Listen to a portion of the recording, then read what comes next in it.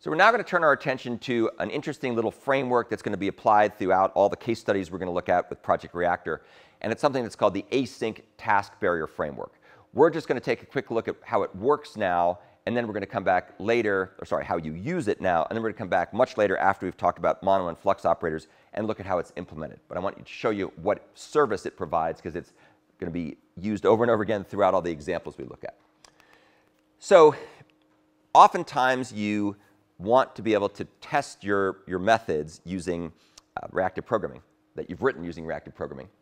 And very quickly, we're going to see that they often are going to be running asynchronously in a background thread. And oftentimes, we'll have 2 to 4 tests in a given case study. Now, if you're not clever about this, if you don't think about it too hard, what you'll end up trying to do is you'll end up writing a little program that'll spawn a bunch of asynchronous operations, and then the main thread will exit. And you'll be very perplexed when you don't get any results.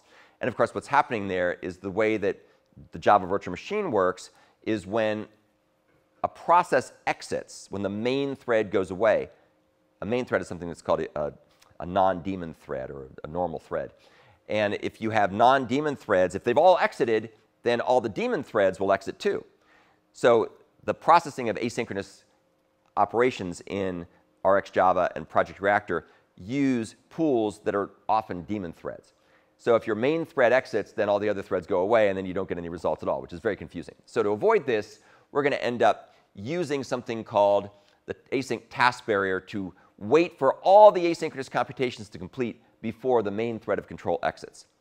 And that's exactly what it does. It's a form of what's known as barrier synchronization, which is a way of waiting for a bunch of things to finish or a bunch of things to start, to be initialized. So let's say we have an example. Here's a main entry point into a test program. And what we're going to end up doing is we're going to end up registering all of the methods we want to test that run asynchronously with the AsyncTaskBarrier. So we register all these things. And then they will start to run once we do something down here, which we'll look at. And this, you can also do synchronous methods, but that's kind of boring, so we're not going to focus on them. But you can do asynchronous methods. And once you have registered the methods you care about, then you can go ahead and tell the AsyncTaskBarrier, run all of these test methods, run these tasks. And they start up, they all go off and do their thing in the background. And then the main thread of control will block until all the other background computations have finished.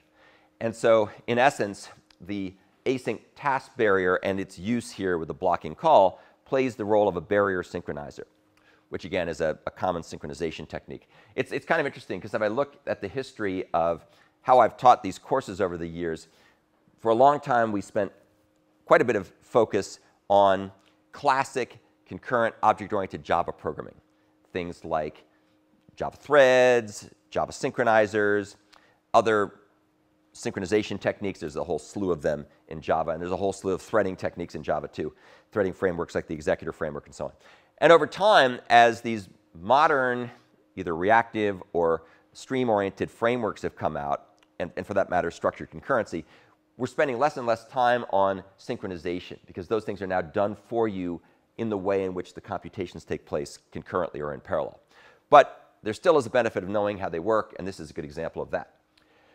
So the AsyncTaskBarrier framework will allow tasks to be registered with it and run, and it just ensures that the main thread doesn't exit until all the asynchronous processing is finished. Now, like I said, we're not going to go through the implementation of the methods here right away. We're going to wait until we get done with a deeper discussion of how fluxes and monos work, because we'd get into topics that are really hard to understand without knowing the details.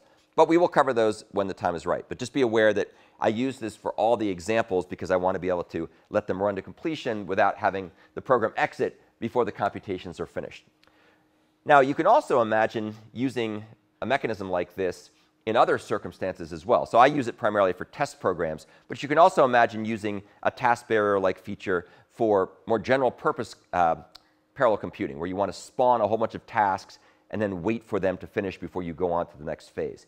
And we might have some time to talk about that. That was more likely to be the case if you're doing some kind of parallel computations that are embarrassingly parallel, like some kind of say, image rendering, where you've got a bunch of images and you want to render them in parallel using multiple cores. So this technique can be useful for more things than just testing. But that's primarily how I'm using it here, is for testing.